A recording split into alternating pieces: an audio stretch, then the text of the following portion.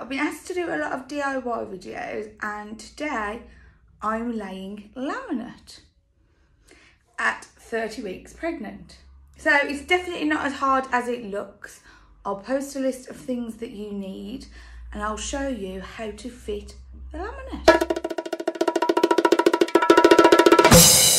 So I've gone for the Superior, and it's the Swiss Corona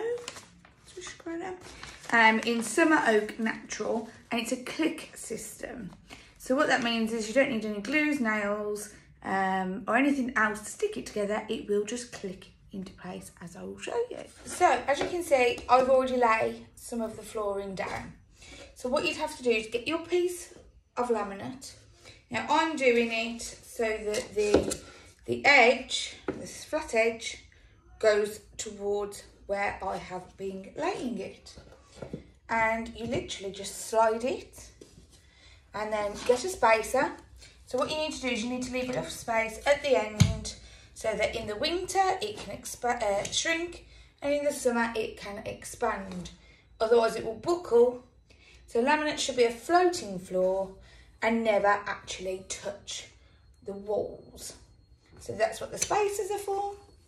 And then you slide it in, put it down, and that's in place. You'll then come to the end where the next full slat does not fit. It is too big. So you will have to cut that down to size. The best way is to get a tape measure, measure from your laminate to the wall. This is 71.5. So what I will do is I will cut 71 to leave enough space at the end for it to be expanded and shrunk, depending on weather conditions. Once you have found out what length you need, make sure that you cut the side, the length you need, that will join onto the next piece, as each side has a different fitting. As you can see, there's that type to fit in one side and that type the other. The top is also different to the bottom, so they can only fit one way. Mark on the back the length you need with a pen. Mine's always in my hair. And then cut. Now you can either do this with a table saw or a hand saw or a jigsaw. I have a table saw as it is much easier. With a table saw, do not lean over it. Do not stand in front of it. Watch your fingers and make sure that you wear something covering your eyes, as it does get a little dusty.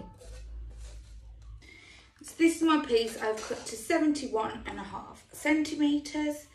The ½ centimetre will allow for this lip to go underneath the laminate and still give the expansion space at the side. So what you do is you listen for the clicks. Down it goes, and it's all fitted. So the piece that you've just cut will also have a flat-edged side. This is the piece that you would use on your next row with your spacer in between the wall and your laminate,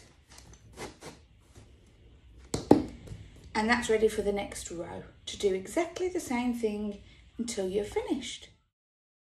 So at some point you'll get to a corner where the laminate is too wide to fit, so you're going to have to trim it down. What bit needs trimming is this bit needs removing, which is here. And we need to find out how big that is.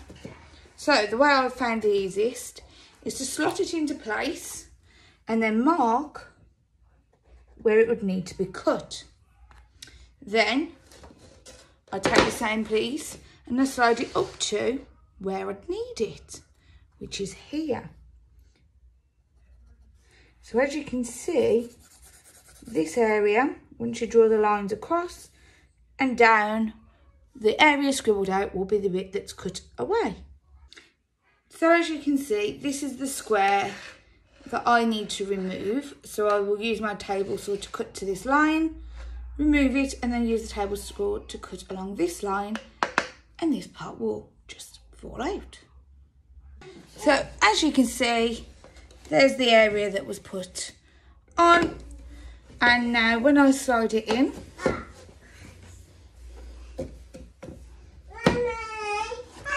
you will see there is enough gap around in order to fit the spacer, and it leaves the expansion room.